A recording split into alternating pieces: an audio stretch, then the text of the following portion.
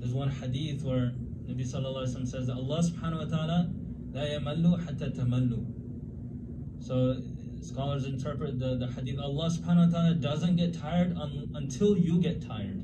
Allah subhanahu wa ta'ala never gets tired. But Allah will keep forgiving. He'll keep forgiving. The day you stop asking for forgiveness is the day you will not receive the forgiveness.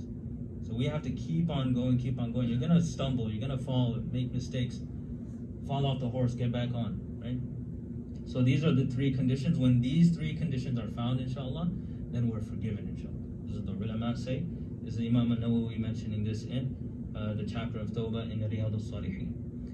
Then he mentions a fourth condition. Now, if the sin itself is not in the category of what's called Huquq Allah, the rights of Allah Ta'ala, but it's a sin, what's called Huquq Ibaad, the rights of people, then there's an extra condition. And that is that you make amends with the person that you have wronged. So if you said something wrong to a person, they found out that you did some ghibah to them. You spoke badly about them behind their backs. So now you have to go to them. You have to say, I'm sorry for doing that. Now there's one thing we have to clarify. If we're habitual of ghibah nowadays, it's very common. Imam al-Bukhari, he says that I have never done ghibah in my life. That's in today's time, can you imagine a person who's never spoken bad about another person in their life? That's why in Jarh wa Ta'dil, it's a field in hadith, narrator criticism, he's very careful with his words, just so we won't count as backbiting. He's very careful with that.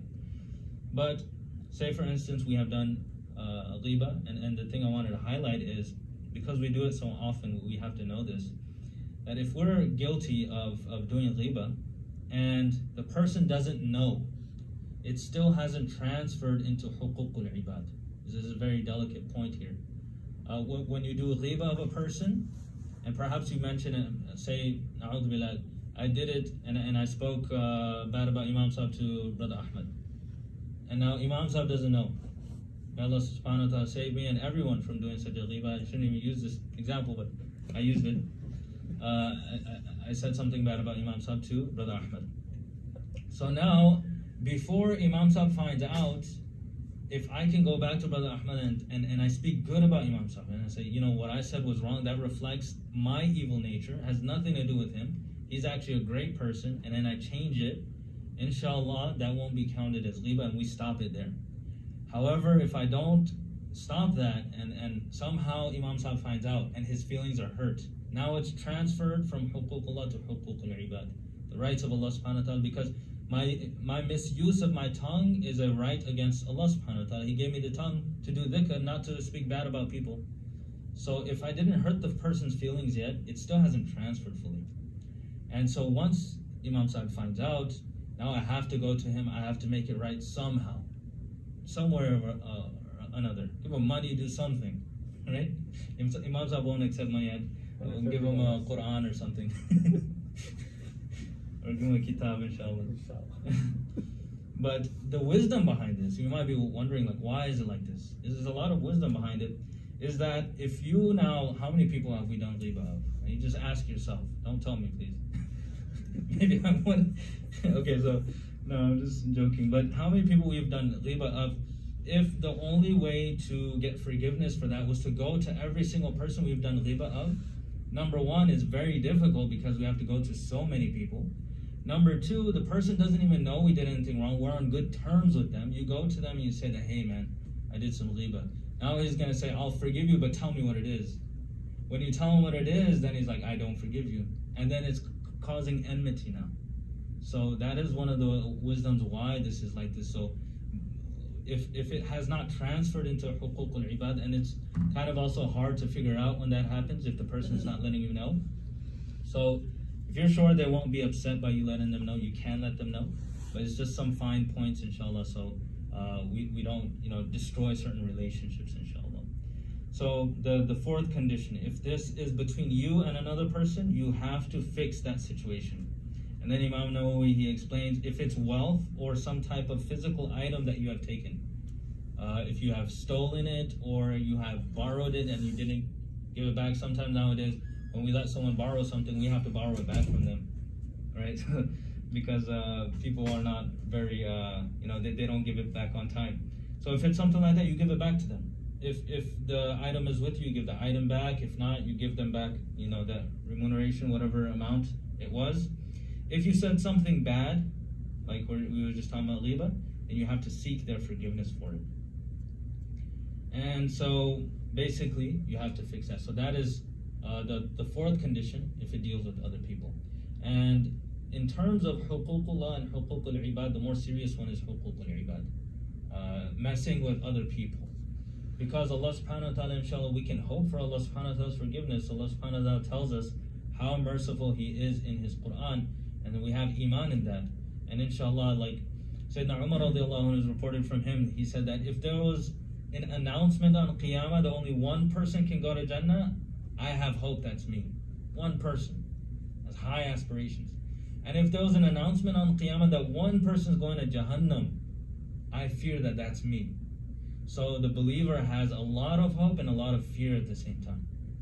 There was this one statement of Luqman Hakim. They have some of his statements in the books. I don't know the chain of narration for them, but he was saying to his son that, oh son, you should have complete fear of Allah and complete hope of Allah subhanahu wa ta'ala. So his son said that it's like we need two hearts. And he said, yes, a believer has two hearts. Full fear of Allah and full hope of Allah subhanahu wa ta'ala. So we have hope that Allah subhanahu wa ta'ala will forgive us, but people are not always like that. And so Huquq al-Ibad, did I mention the Muflis hadith here? Or was it in the... Okay, so I'll just mention that again. There's this one hadith, very powerful hadith, where Nabi sallallahu alayhi wa sallam tells the Sahaba, Atadari manil muflis. Do you people know who's bankrupt? And so Nabi sallallahu alayhi wa sallam always uses very beautiful statements because he talks to them in terms that they know, but he's referring to the akhirah. So who's bankrupt? So Sahaba said the person who doesn't have any money, he's in debt, he's bankrupt. Nabi sallallahu alayhi wa sallam says, no, he's not bankrupt. The bankrupt person is the person that he will be on Qiyamah, he will have a mountain of a'mal. So much salah, zakah, som, hajj, a mountain of a'mal. And so he'll be happy, I got a mountain. This guy doesn't have anything, this guy has nothing, I got a mountain. And then there will be a person that will come, and on Qiyamah, like I mentioned before, I don't know if I mentioned here, that the currency of Qiyamah is not dollars, it's not, taka or whatever, Canadian dollars. The currency of the hereafter is a'mal. That's really scary, either sin or a'mal. So a person will come, and then he will say, oh Allah, this person wronged me. He hit me, or he said something bad about me, or he took my money, or he did something to me. So then it will be told for this person that take some of that mountain that he has, take one salah. So he takes a salah and he goes. This is a person, he did this salah in dunya. And the real scary part is, in dunya we don't know what's accepted. This guy has accepted a'mal on Qiyamah. I don't know if one salah of mine is accepted, we don't know. But on Qiyamah he'll have a mountain, that means it was accepted. So then this person, the guy who he wronged, he'll come, he'll take an accepted salah and he'll go. Then this person who has this mountain, he sees a line of people. And now he's starting to sweat and he's like, okay, what's happening now? Next person comes, he says, oh Allah, this person said this about me. It'll be told to him, take another accepted amal. He takes his amal, he goes. So many people are coming left and right, they're all coming and they're taking their haqq. They're not lying, this is Yawm al-Qiyamah, there's no lying. They're taking so much and his mountain diminishes, there's nothing left. And this is Nabi Sallallahu Alaihi Wasallam explaining the bankrupt person has absolutely nothing. So now there's still people, and he has nothing left. And so the next person comes and then he says, oh Allah, this person wronged me, but he doesn't have any more a'mal left. So then Allah subhanahu wa ta'ala will tell him, don't worry, you have sin, take one of your sins and put it here. An unforgiven sin. So just like those accepted a'mal, this is a sin that was not forgiven. So he takes that sin, he puts it in his pile. Next person comes, this person wronged me, puts another one. And he used to have a pile of a'mal, at the end he has a pile of sin. A giant mountain of sin. So this is a bankrupt person, and this is how severe the huquq of people are. That's why we have to be extra careful when we deal with other people throughout our day. Inshallah, Allah subhanahu wa ta'ala can forgive whatever is between us and Allah subhanahu wa ta'ala. But when it comes to other people, we have to be extra careful, inshallah. And so it's a very serious matter. I think 5 more minutes. Okay, so let's read one hadith, inshallah. So those are the conditions, inshallah. May Allah subhanahu wa ta'ala give us the tawfiq to do tawbah. It's a huge ni'mah in Surah Al-Tahrim that we've recited last night. Ya ayyuhalladhina amanu tubu ila Allahi tawbatan nasuha. O believers, do a pure tawbah to Allah subhanahu wa ta'ala. Turn completely to Allah subhanahu wa ta'ala. Rasulullah sallallahu alayhi wa sallam said, Wallahi inni la astaghfirullah wa atubu ilayhi fil yawmi akthar min 70 marra. It's in Sahih al-Bukhari, also in Sahih Muslim. Nabi sallallahu alayhi wa sallam says, by Allah, I take an oath that I seek Allah's forgiveness and I repent to Allah subhanahu wa ta'ala on a daily basis more than 70 times. This is the Nabi of Allah subhanahu wa ta'ala. All of his sins, if there were any sins, they're forgiven. And Nabi sallallahu alayhi wa sallam doesn't sin. Scholars say that Nabi sallallahu alayhi wa sallam, he was at a continuous stage of spiritual progression towards Allah subhanahu wa ta'ala. So when he was at spiritual heights, then when he looks back and he said that I could have done more dhikr at that time, that is the istighfar of the Anbiya alayhi salam. They don't sin. It's whatever is tark of awla, meaning he didn't do what he felt was the best at that specific situation. If it was that so, then that is what he is doing istighfar for. But for us, this is a lesson. If our Nabi sallallahu alaihi wasallam is doing istighfar and tawbah so much on a daily basis, how much should we do it? How often should we do it? Some scholars say that after Fajr, you can do it 100 times. After Asr, also 100 times. Along with other adhkar, inshallah, those are really good times after Fajr and after Asr to do the dhikr of Allah subhanahu wa ta'ala. You may be asking, in this hadith, the Nabi sallallahu alaihi wasallam says, istighfar and tawbah. What's the difference? To make it very easy, astaghfirullah is, I'm sorry. Tawbah is, I won't do it again. Right? Sometimes you wrong someone and you say, I'm sorry, and then the person is like, as long as you don't do it again. So it's clearly two different things. If you want complete forgiveness from Allah subhanahu wa ta'ala, we have to do, I'm sorry, and we have to not do it again. Make that firm resolve. So just istighfar alone won't wipe away the sin. If we just say, I'm sorry, that's not going to erase the sin. Those 3 conditions of tawbah are necessary. One more hadith, inshallah, and then we'll finish. There's a very beautiful hadith in a narration in Sahih Muslim.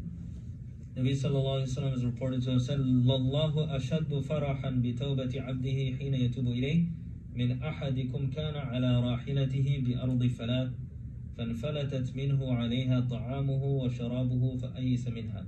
Nabi sallallahu alayhi wa sallam paints a picture. Whether this is real or it's an example, that's irrelevant to us, but the picture is Allah subhanahu wa ta'ala is more pleased and more happy with the tawbah of any one of his slaves. And then Nabi sallallahu alayhi wa sallam paints the picture. An individual, one of you, he was on his conveyance, it's a camel, in the middle of the desert. What do they call it? The empty quarter in Saudi. They have just hundreds of miles of, it's an ocean of sand. So this person, he's on his camel and he's in this ocean of sand. Just imagine, just everywhere you look is just sand dunes. So now he's on his camel and then he gets off and then his camel runs away. So he's in the middle of nowhere and his camel runs away. And his food was on the camel, his drink was on the camel, everything that he had was on this camel.